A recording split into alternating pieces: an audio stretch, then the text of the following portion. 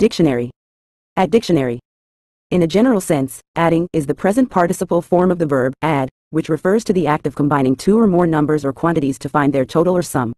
It is a fundamental mathematical operation used to determine the result of bringing numerical values together. Adding involves performing arithmetic calculations to determine the combined quantity, often used in everyday life for purposes such as calculating expenses, measuring quantities, or solving mathematical problems. This term underscores the basic mathematical concept of finding the total by combining individual components, and it can also be applied more broadly to represent the act of including or incorporating additional elements or factors in various contexts beyond mathematics.